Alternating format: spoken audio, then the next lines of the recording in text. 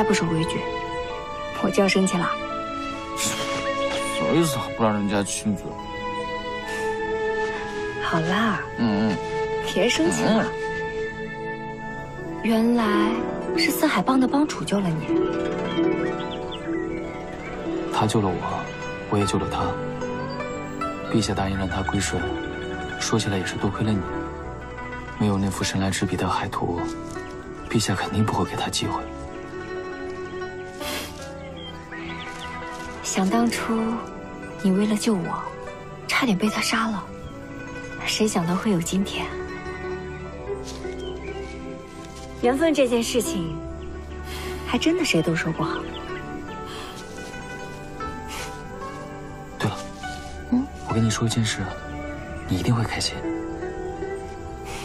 什么事啊？我见到你弟了。真的？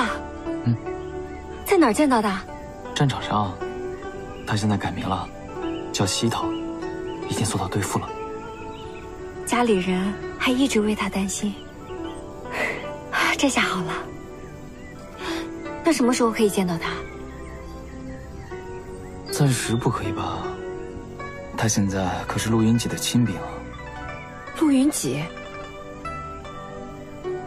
在陆云锦身边，岂不是很危险？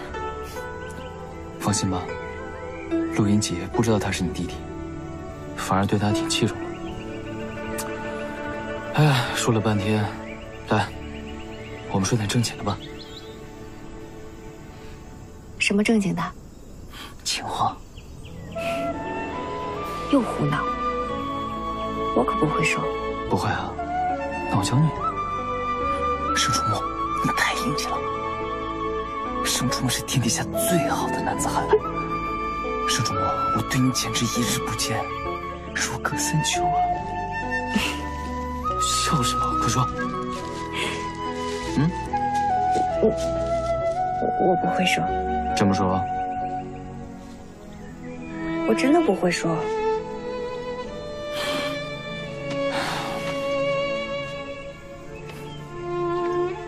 你是不知道，